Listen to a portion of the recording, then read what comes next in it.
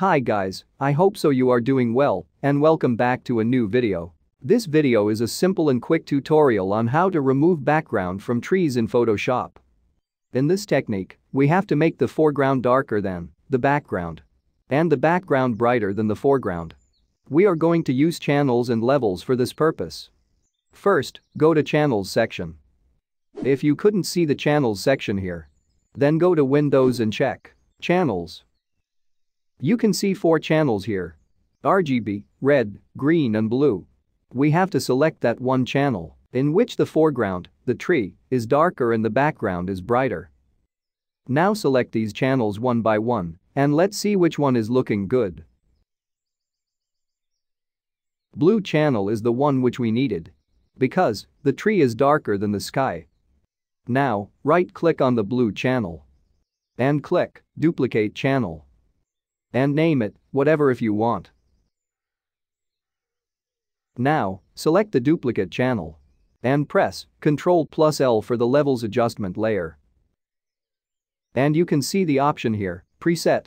Click on it and select Increase Contrast 3. You can also choose midtones darker. But I think so, in this case, Increase Contrast 3 is better. And just take this black slider to the right side. It will darken the dark areas from the photo. Adjust the slider according to your image. Don't take the slider to the full right side. Otherwise, it will also darken the sky, which we don't want that. And take the white slider to the left. It will whiten the bright areas from the photo. And hit OK. Now, take the brush tool and change its blend mode from normal to overlay. Now, select the white as foreground color and just paint on bright areas. It will only affect bright areas. We have to make the background totally white.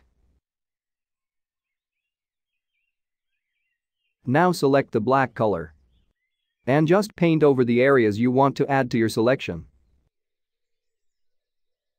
As you can see, it's couldn't painting with overlay blend mode on this area.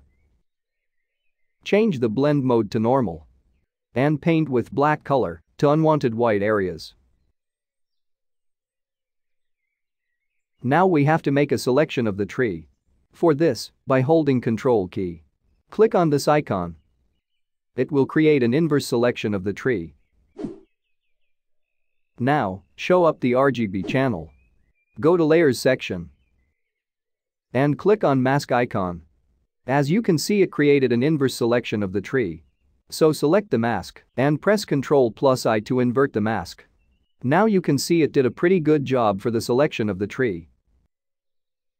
Let's add a background to it.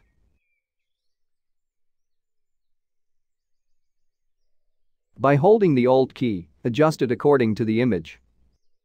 And place this sky layer behind the tree layer.